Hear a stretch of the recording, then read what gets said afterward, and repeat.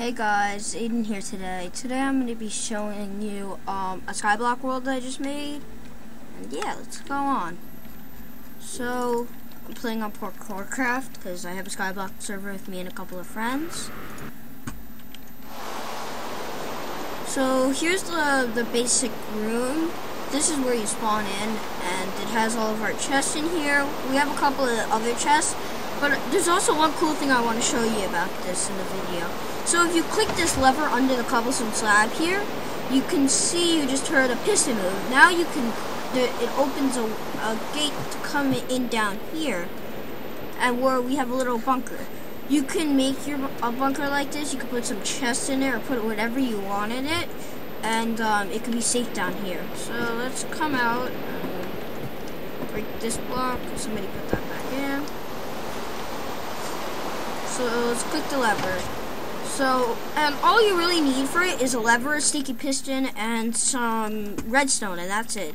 So you put like the lever here, and then under your floor you just put the redstone, then you go up one, put the piston right under this block right here, and yeah, that's how you make it one. So we go out here, and first thing we can see is this. You're probably wondering what this is. It's a cobblestone generator. The nice thing about this cobblestone generator, it's really easy to start up, so you just simply go into, so you know a piston can only push 12 blocks at a time, so you have to go into here after the maximum limits reached and break the redstone torch. I messed it up. You're supposed to break all the blocks over here. That's one way to start it up, and the nice thing about this, you can just go AFK leaving something on your mouse and you get lots of cobblestone if you have a unbreaking pickaxe. So you just go in here and you break all the blocks until you get to the center, which starts it up again. That did not work. Somebody broke it. Okay. So I forgot to put the redstone torch right in there. So you take it, put it in there, and then the machines just start up, but it doesn't. Oh my. Somebody broke it. So let's try this again.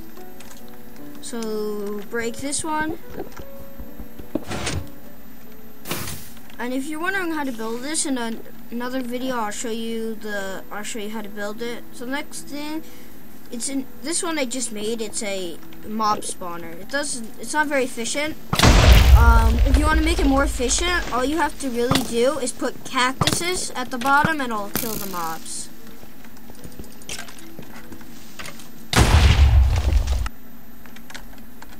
So we're gonna put cactuses there because it's not very safe, so I'll get some cactuses to put over there.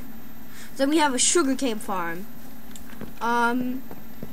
If you want me to go over a more detailed description of the island and how to build it and where to put some secret stuff, leave that in the comments and I will definitely do another video on that. So thank you for watching, and bye.